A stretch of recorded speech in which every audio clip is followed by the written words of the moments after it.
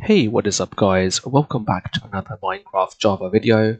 Today we're going to be taking a look at some Minecraft Java shaders, and I am on the latest version 1.17.1, and this shader is actually called the ProjectLuma shaders. And for those of you who have never heard of this before, it is actually based on another popular shader pack which is called CUDA shaders, and this is a continuation rework of that shader pack. So I'll probably do a review of the CUDA shaders later on down the line, but for now, if we have a look at this shader pack, and I'll show you a bit of gameplay, and I will show you how to install it as well and get it running in your Minecraft Java version 1.17.1. Now, I would recommend that you do install OptiFine for this one, because there are some problems with the iris shaders and sodium as well. So I would highly recommend that we use this in OptiFine version 1.17.1.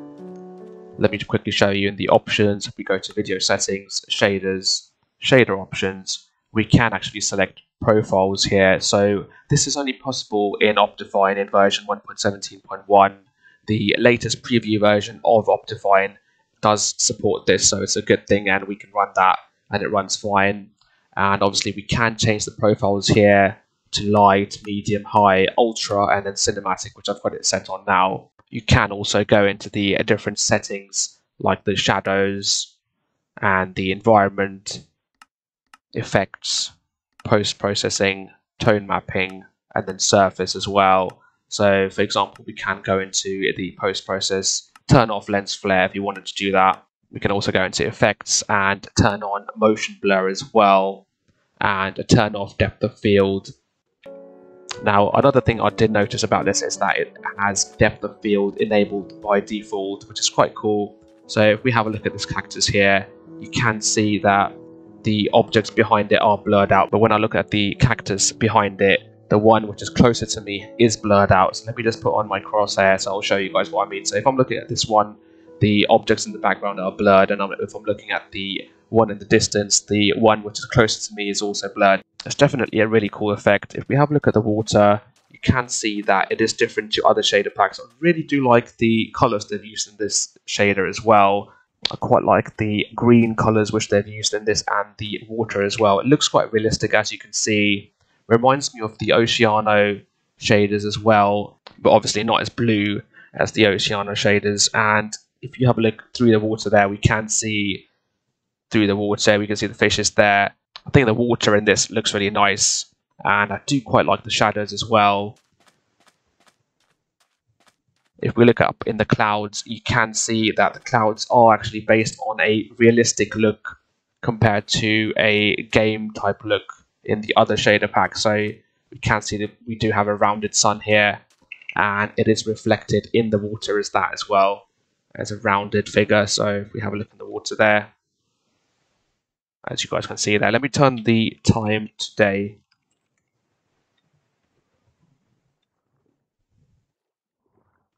As you guys can see, we've got the sun's reflection there, and the sun is rounded there.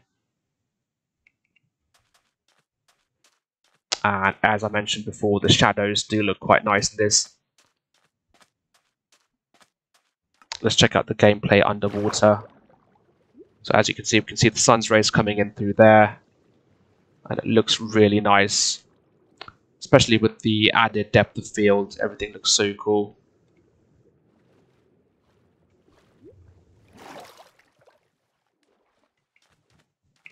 And as you can see in the top right there, I am getting some good frame rates as well. If you guys do find that the frame rates are dropping for you, you can actually go into options, video settings, shaders, shader options, and then change the profile. So let's check out light and see how we perform with light profile. So as you can see, obviously I'm getting a higher frame rate there, hovering between 180 to 200, slight dips to 160 there on the light version. So if you guys do find that it is dropping for you on the higher versions, you can drop it down to the light profile. Alright, let me switch it back.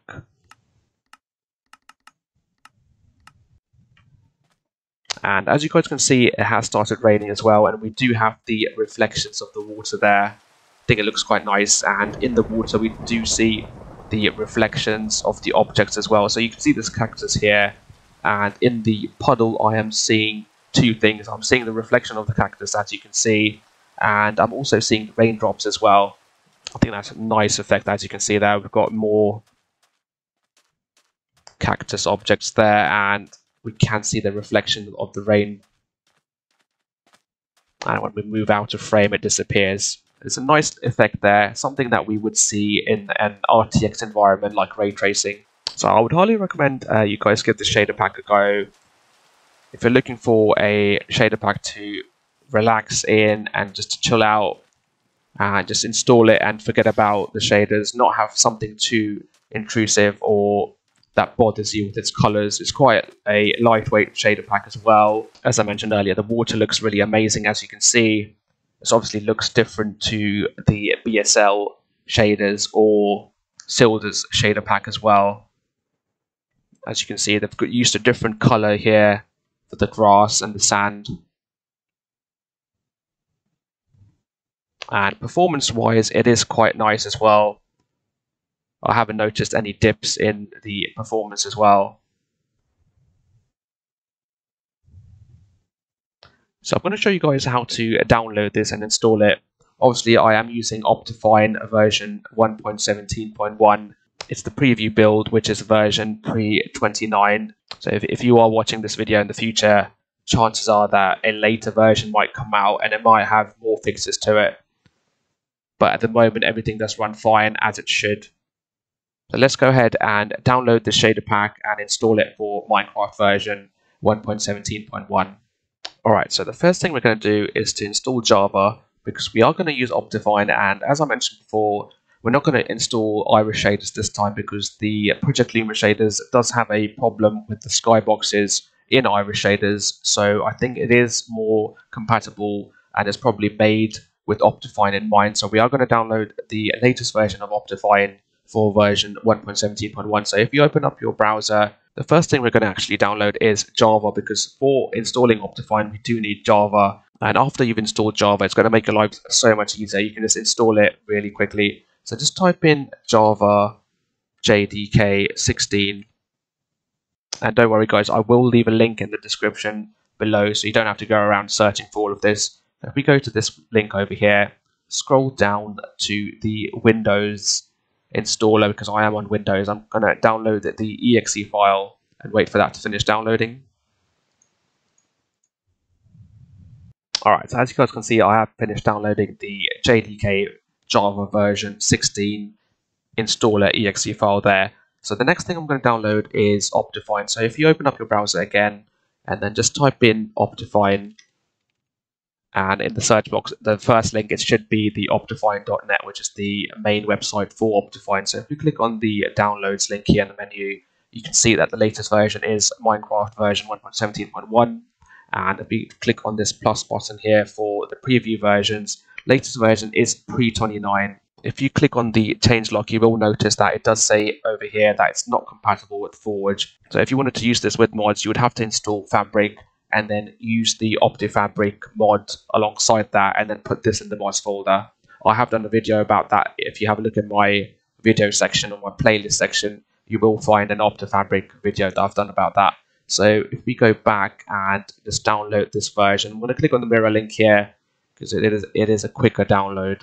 Alright, so as you guys can see, that has finished downloading, and I will also leave a link to where you can download the ProjectLuma shader pack as well. And then I'll place all of the files on my desktop and I'll show you how to install it. Alright, so I've finished downloading all of the files. So as you guys can see, I've got the Java installer here, I've got the OptiFine jar file, and then I've got the ProjectLuma shader pack file, which is version 1.32 zip file. So let's go ahead and start installing Java, and then we'll move on to OptiFine.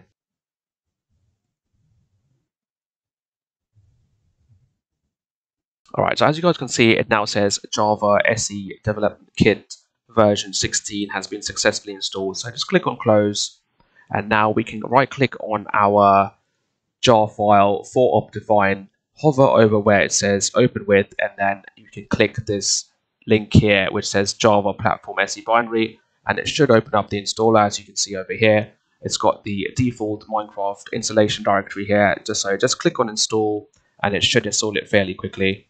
So it says OptiFine is successfully installed. So click on OK, but wait for that to close down. Now, if we open up our Minecraft launcher, you will notice that OptiFine should be at the bottom left there in the drop down. So as you can see here, I've got the drop down list here, and it does say OptiFine for version 1.17.1. This is the pre-29 version. And if we click on installations over here, you will see that I do have OptiFine here for version 1.17.1, and then I've got the latest release link here, version 1.17.1. So if you just hover over any of these two files, click on the folder icon, as you can see here. Now in this section, this is the Minecraft's default directory. Look for a folder which says shader packs. Now if you don't have the shader packs folder, if this is the first time you are installing Minecraft, for example, you can just right click anywhere in an empty space, hover over new, create a new folder, and then rename it to shader packs like it says here. If we go into the shader packs folder, we can drag the shader pack file which we downloaded. So if we take this ProjectLuma file, which is a zip file, so you don't need to extract it, just move the entire zip file into the shader packs folder. It should be inside the shader packs folder, as you can see over here. So let me close this down. Now let me run the Minecraft launcher again. So you've got two options. You can either make sure that OptiFine for version 1.17.1 is selected in the drop down here, and you can click on play, or we can go to installations, and where it says OptiFine for version 1.17.1, just click on play here, and it should load up the game. Alright, so as you guys can see, it has loaded up the game. The bottom left here, it does say Minecraft version 1.17.1 modded. Now if I click on options, go to video settings, I should have a button here which says shaders, so click on that, then click on ProjectLuma version 1.32, and it should activate it. There we go. And we can go into the shader options now, click on profile, so we can either leave it on medium or select one of these other profiles. So let's go with ultra, and I'll click on done. So let's create a new world now. Click on single player, create a new world, and let's go ahead and see what it looks like.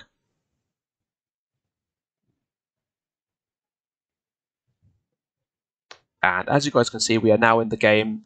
We are in a default survival world, and the water looks amazing, and so does the sky. You can see the skybox there. We've got the realistic clouds there, and we've got the shadows as well. As you guys can see, look at that. It looks so nice. And this is all thanks to the working version of OptiFine for the latest release 1.17.1. and the ProjectLuma shaders as well. So if you guys did enjoy this video, please do give it a like. If you have any comments or queries about using this shader pack or any other queries, please do leave them in the comment section below. And please also do subscribe to this channel to help support it, help it grow. And I'll see you guys next time. Thank you for watching.